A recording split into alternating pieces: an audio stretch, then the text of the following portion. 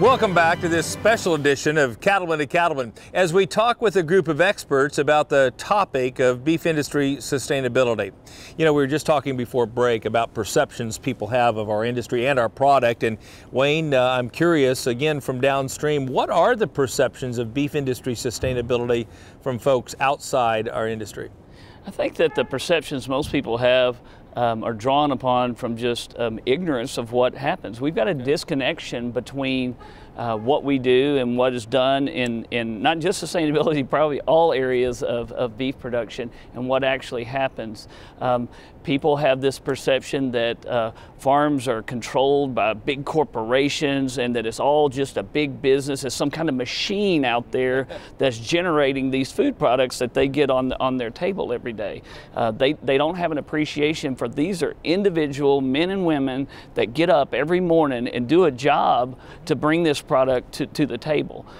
So to me, the biggest perception that we deal with is this this idea that there's a corporate machine out there manufacturing product and that they don't care about anything except for a profit.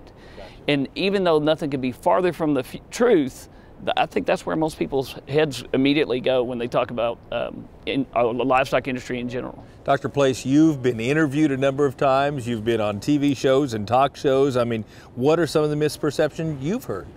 Yeah, so I think to Wayne's point, actually a lot of it comes back to just the basics of how cattle are raised and the idea that cattle are housed in these extreme conditions. So, you know, for example, we've had tours with folks that are not just consumers, but they are buyers for universities, for hospitals, taking them out to a university feed yard and seeing the conditions of, you know, cattle are in a pen and they're free to roam around and consume feed when they want. And a comment was made, well, I expected that they were all going to be in cages. Wow. Right? So some of those very basic things are where a lot of this sustainability misperception can fester. And that's why I think people can latch on to ideas like that cattle are producing more greenhouse gas emissions than cars, right? Because they're already so divorced from reality in terms of how things are being produced, if that makes sense. So I think what we see over and over again, even though sustainability is bigger than the environment, a lot of these misperceptions come down to environmental impact at the end of the day, and a lot of it about climate change, really. What have you heard over time, Colin? You know, it's interesting when you look at the misperceptions and how they have found their way into so many issues that are having an impact on our industry right now. Dr. Place just said this is bigger than just the environment, and we're seeing that in things such as the dietary guidelines and the discussion on the formulation of the 2020 dietary guidelines. We have seen this in introduction of the Green New Deal on Capitol Hill, and the fact that it really received a lot of support from constituents and individuals who just don't know the facts of what's going on, and it has really played a big hand in our continued battle against fake meat. Because one of the things that we see both from the consumer that is buying this product and also the companies that are manufacturing this product is they use these misperceptions to their advantage to try to market their product over our product. Well, this creation of a feeling of guilt really bothers me. You know, you got to feel guilty about eating beef because what it's doing to the environment. And I'm curious, what are we doing to correct that misperception and to lift that guilty feeling that's saying you can have what you love to eat, Bob, a great piece of beef, and feel comfortable that you're not contributing to global warming? Yes, so I think a lot of the conversation has shifted over time as we've seen more engagement from folks in the beef industry, right? So I think that's a positive, is whether it's through roundtables, through the efforts of NCBA, through the beef checkoff, right? These things do change when you actually engage with the conversation. So in terms of addressing that, I think that those entities are part of that. And honestly, even just producers engaging, right? It can be as simple as engaging at the local level, because I think probably a lot of viewers have that experience where even in rural communities, right, you hear some of these things about misperceptions or documentaries being shown in schools that have a lot of misinformation about animal agriculture in there, right? So I think that's the key thing that's been brought up earlier is that first and foremost, we got to be there, and it does make a difference difference when you're there in terms of having that conversation and bringing the facts to the table and being respectful about it, right? Because to your point about guilt, we got to think about the psychology of this, right? Like, people are making these decisions because they feel like they want to do something good, and we have to give people the alternative, which is you did do something good when you bought beef, right? You supported wildlife habitat. You did good by supporting rural communities.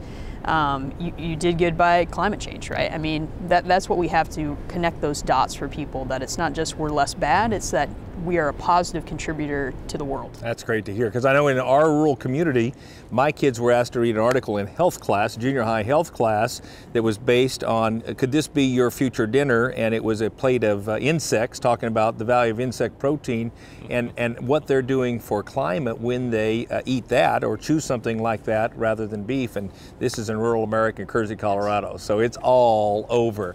Speaking of which, let's talk about the elephant in the room, so to speak. You mentioned it before, Bob, and that's greenhouse gas. The fact of the matter is, we do have ruminant animals, and they do produce greenhouse gas.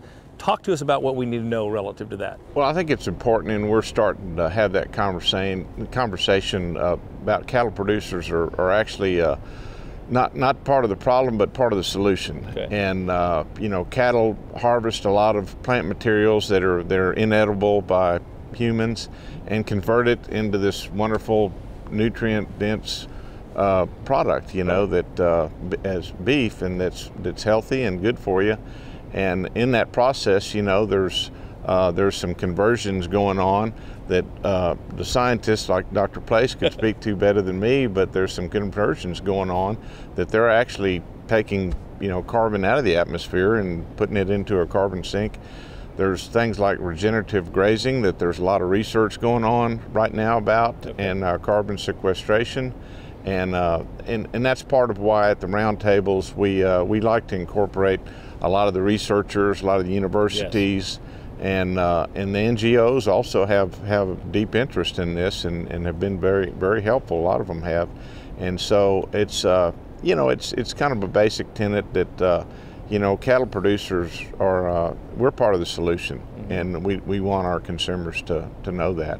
And I think the more they get that information, the better they feel about their consuming that product. So why should beef producers engage in conversations, social media, one-on-one and otherwise, about sustainability? Wayne, what would you say? So we look at things from the point of view that the consumers are right. Yep.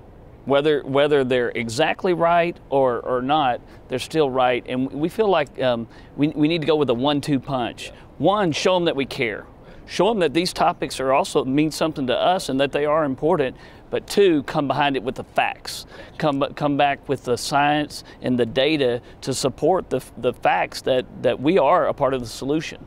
What are a couple of key talking points that we as producers should have on the tip of our tongue, Sarah? Yeah, so despite what I just said about the greenhouse gas emissions, even when we look at the old way of accounting for methane, right? Direct emissions from cattle and their manure are 2% of U.S. greenhouse gas emissions according to the EPA, and that's one of those things. According to the EPA, not according to NCBA, no, exactly. According to the EPA. Yes, and that's what's really key. So this whole idea that we're going to eat our way out of climate change, that, you know, depriving yourself of nutritious and delicious beef is going to make a difference is really kind of fantasy, right? So I think that's one of those key things to remember. And then was brought up, you know, the power of the ruminant is really key. I think we need to talk about what we bring to the table as beef, and talk about that upcycling story, right? Of what cattle do is convert things of little or no value to higher value products, right? We know that if we look at the feed conversion on a protein basis, cattle generate 2.5 times more high quality protein for the world, for our food supply, than exists without them, right? And I think that's important for people to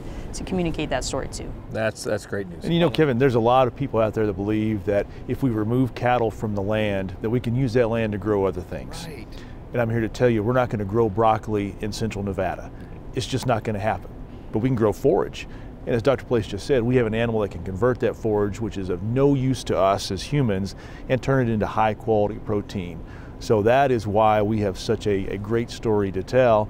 And back to Wayne's point, we have to tell that story, because if there's a void out there, there's plenty of people that are willing to fill that void. Beyond Burger, Impossible Burger. They would love to fill that void for us.